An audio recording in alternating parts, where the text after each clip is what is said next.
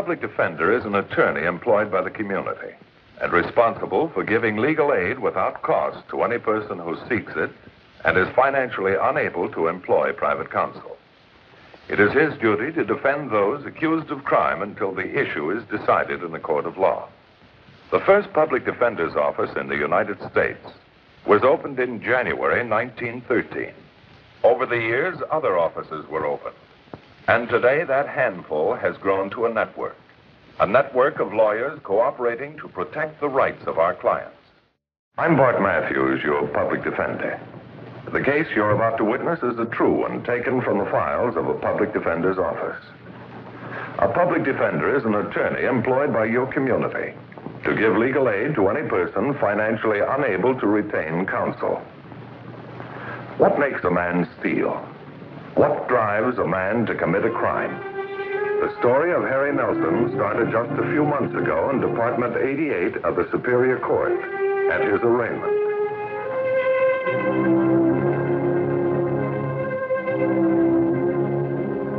Harry Nelson. Is Harry Nelson your true name? Yes, sir. Is it Harry or Henry? Harry. Would you please speak up so that the court can hear you? Harry. Harry Nelson, information number 46238. You are charged with the crime of grand theft. Mr. Nelson, do you have an attorney? No, sir. Do you have the money to employ an attorney? No, sir. Public defender appointed. We waive further reading, Your Honor. 28 for plea. The court is recessed until 2 o'clock this afternoon. What are we going to do? What's going to happen to us? Easy, Mom. Don't cry. Things are bad enough. Come on, Mom. Let's go. How could he do such a thing to us? How could he do a thing like this to his family?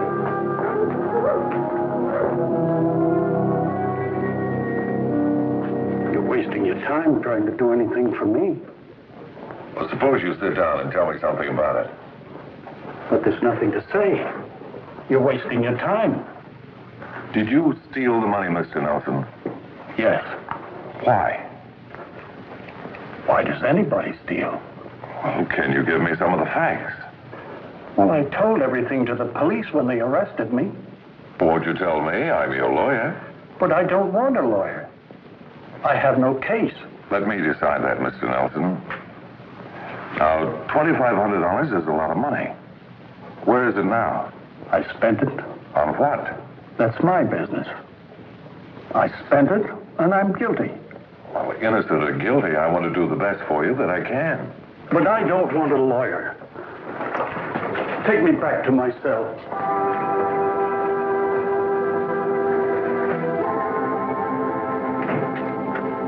Despite the fact that Harry Nelson didn't want counsel, it was my responsibility to defend him. His wife and family lived in the south end of town. Every night after supper, he'd leave. Where did he go?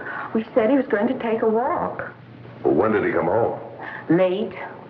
Most of the time, I'd be sleeping when he got in. Where do you think he really went, Mrs. Nelson?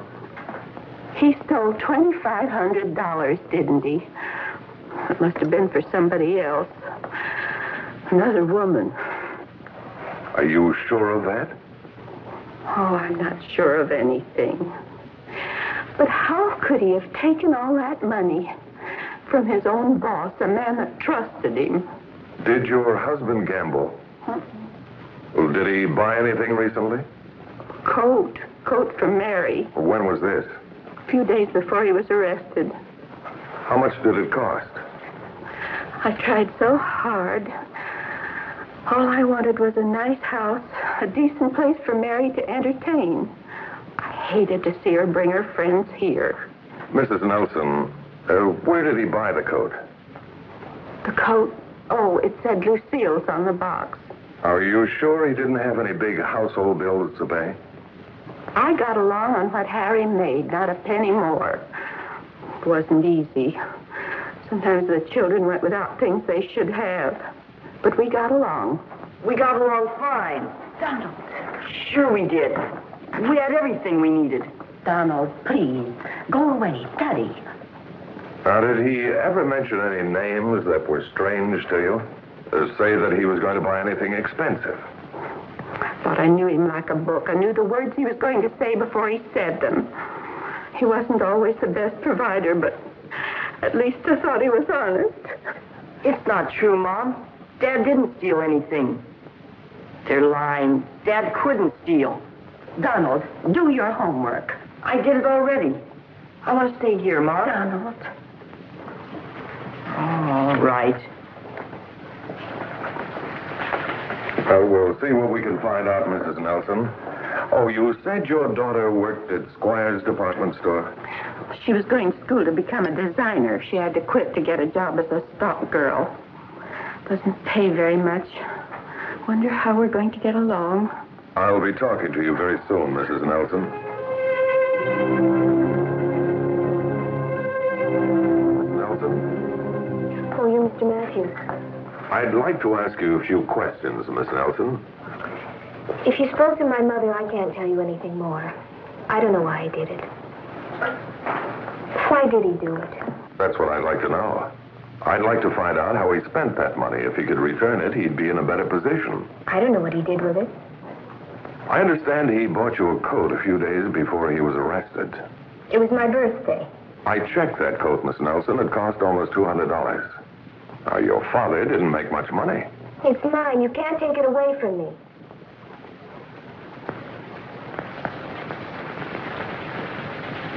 Your mother said that he took walks at night. That's what he said. Who was he seeing? How should I know? I wasn't with him. Miss Nelson, your father's in jail. Is there anything you can tell me that might help his defense? That coat was the nicest present he ever gave me. Thank you, Miss Nelson.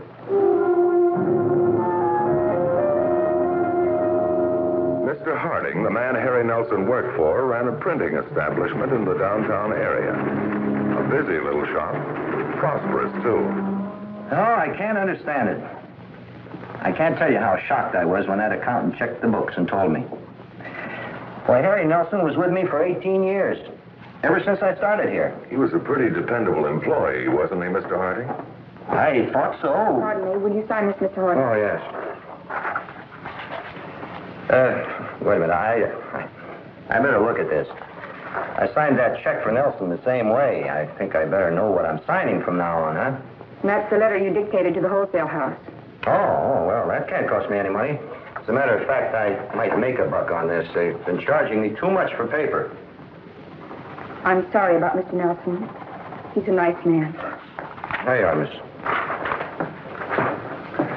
Mr. Harding, why is it after working for you all these years, Nelson was still a bookkeeper at $75 a week?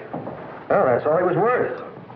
And he didn't have enough get-up and go. No initiative. Well, I thought of making him head bookkeeper lots of times, but... No, Nelson just didn't have it, that's all. $2,500. When he started taking, he sure didn't spare me, did he? Well, I guess I trusted him too much. He vindicated that trust for 18 years, didn't he? Yeah, sure. But look what it cost me in the long run. This company was Nelson's bread and butter. Why, he raised his family on what I paid him. Look at the thanks I got. This is Nelson's first offense. I think he deserves every break he can get. Look, Mr. Matthews, I know you're his lawyer, and, well, you're trying to do what's best for him. But I figure when a man does what Nelson did, well, he deserves to go to jail. Supposing I were able to locate and return that money, would you consider a program of probation? Well, in that case, I might. After all, I'd have my money back. Yes. Thank you very much, Mr. Harding. I'll see what I can do. Thanks for coming in, Mr. Matthews.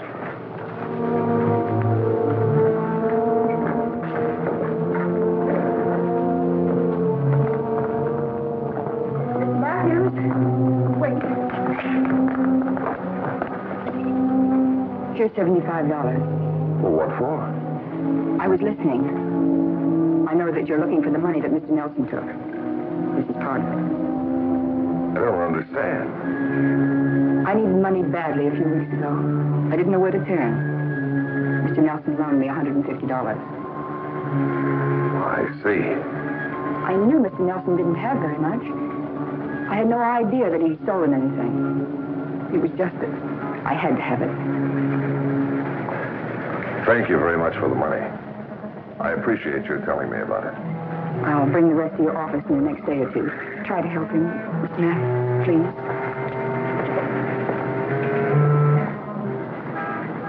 It was a strange case. A stubborn, angry client, a bitter, unhappy family, a fellow employee to whom he loaned $150 of stolen money.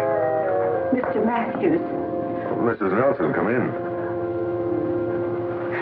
What's the matter? Everything. You've got to help us.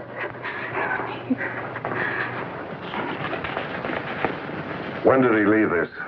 I don't know. Late this afternoon, I think. Nobody in the neighborhood has seen him since. What are we going to do? Have you notified the police? Who can I turn to? My family's breaking apart. Help me.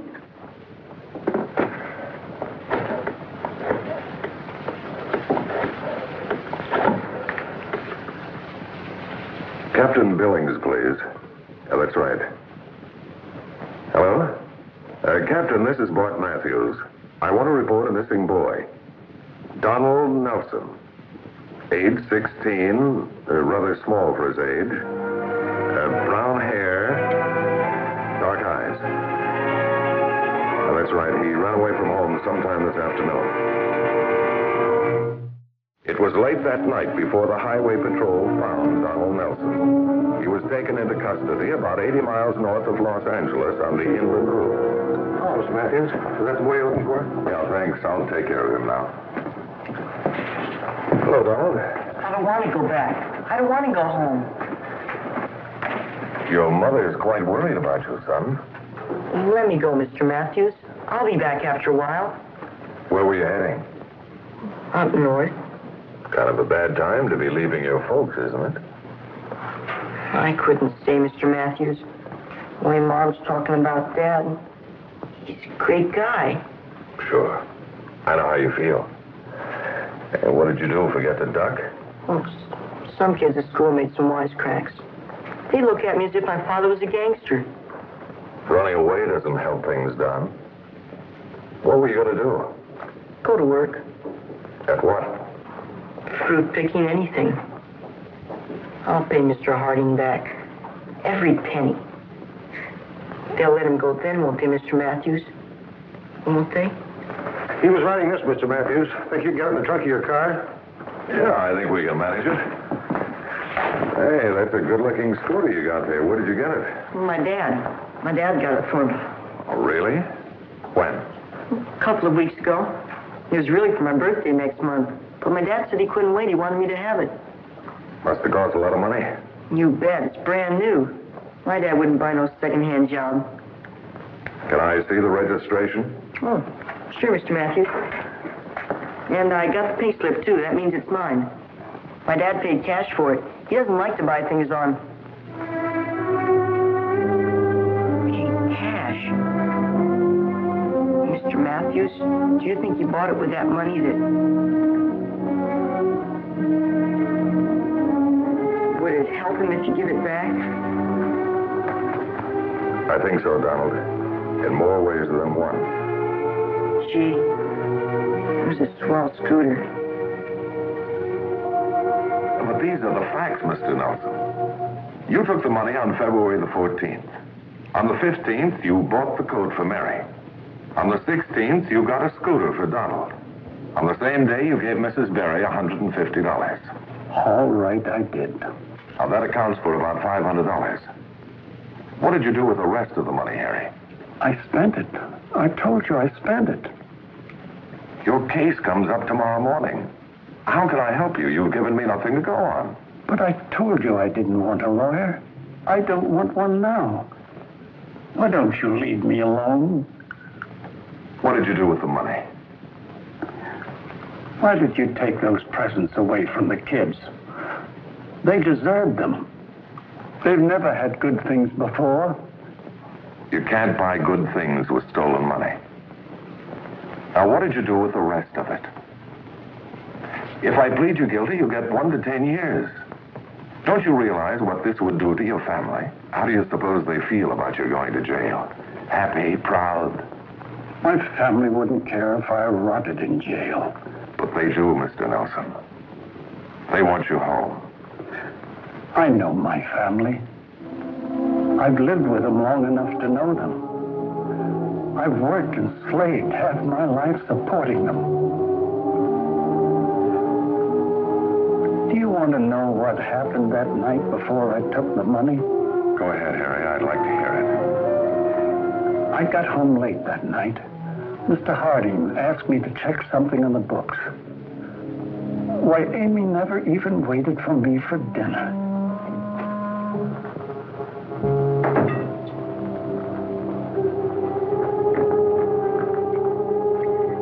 Hello, everybody. Hi, Jeff. You're late.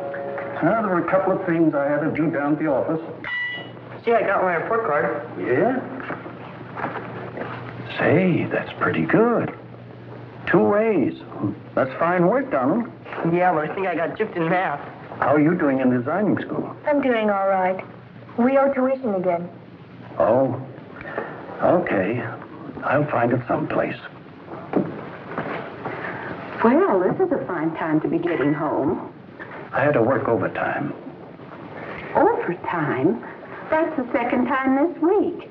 You shouldn't, not unless Mr. Harding pays you more money. Please, I'd like to enjoy my dinner. I'll see you later. Sure, son. Say, they were really fine marks he got. Harry, Mary hasn't heard from Jack in almost a week. That's too bad. They have a little quarrel or something? No, we didn't quarrel. He just hasn't called, not once. What's the matter with her? Did I say something wrong? Harry, you're blind, positively blind. I don't know what you're talking about. They were getting along fine. Mary even thought he was going to propose until she brought him over here that night.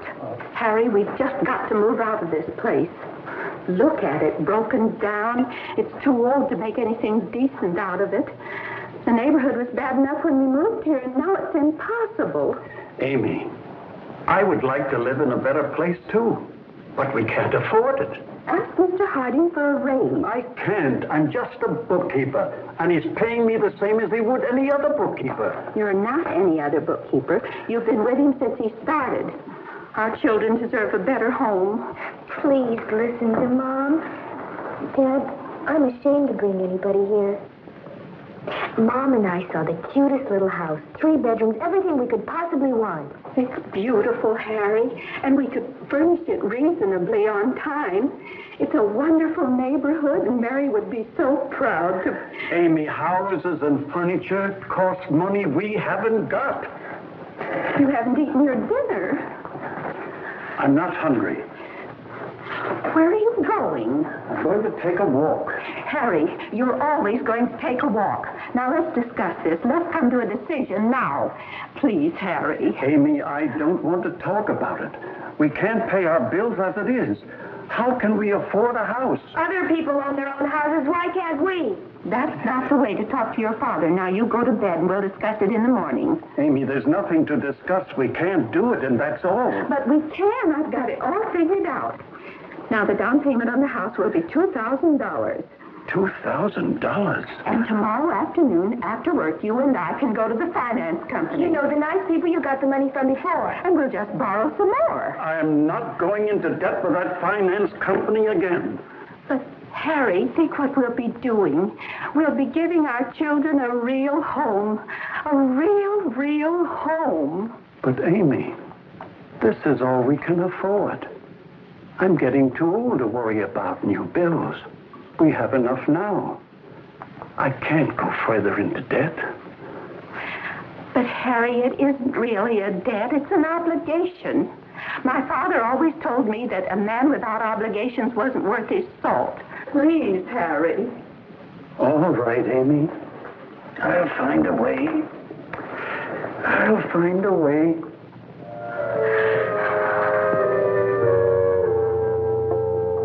I kept thinking about that on my way to the office the next day. I kept thinking about all the things they wanted that I couldn't give them. Well, I was writing out checks for Mr. Harding in the office. And I didn't think it was stealing. It felt more like borrowing. I was going to pay it back a little each week. I know I was stupid. But I wanted them to be happy. You've had it pretty rough. I know what you're thinking, Mr. Matthews. A lot of men would have just run away. But I couldn't. There was Donald. I let him down, too. What did you do with the rest of the money, Harry? The other $2,000? It's an escrow, Mr. Matthews.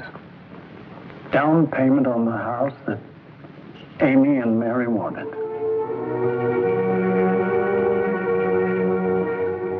People versus Harry Nelson, 46328.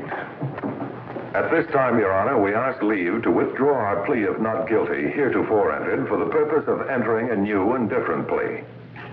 Harry Nelson pleads guilty as charged. Is there any legal cause why sentence should not now be pronounced? No legal cause, Your Honor. If it please the court, I would like to make a statement in Mr. Nelson's behalf. Proceed. Harry Nelson made a mistake, and he regrets it with all his heart. He admits that he stole $2,500. $2,400 has already been returned. Now, Your Honor, I do not condone this crime, but I believe that you should understand why he committed it. Now, how did he spend this money? On himself? No. He bought a coat for his daughter so that she could face her friends without shame. He made a down payment on a house so that his wife could hold her head up high when she had friends in. He bought a scooter for his son so that he could be a leader in his set. Now, these things he could not afford, Your Honor. He was driven beyond his limitations by his family. A family that could not find happiness in the things that he could provide for them on a bookkeeper's salary. Now, in view of the extenuating circumstances, Your Honor, I feel that justice can best be served by granting this man probation. Any comment?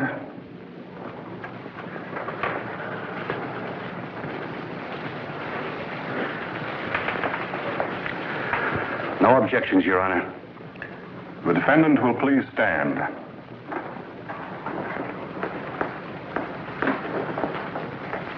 It's the judgment of the law and the sentence of this court that you, Harry Nelson, be committed to the state prison for the term prescribed by law.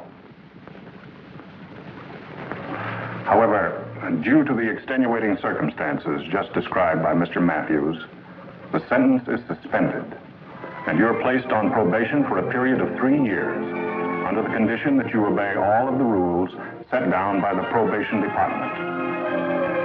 Court is adjourned until 10 o'clock tomorrow morning. You're free to go now, Harry.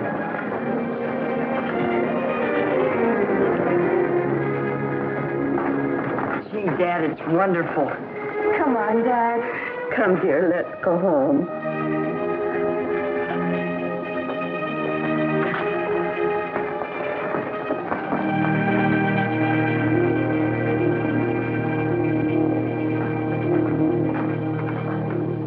Harry Nelson is still keeping books. Mr. Harding gave him his job back. Mary is working now and doing quite well. And Amy? Well, Amy is satisfied with what she's got. And she ought to be. I think Harry Nelson is a good man. Tonight's case was brought to a fair and just conclusion through the efforts of a public defender.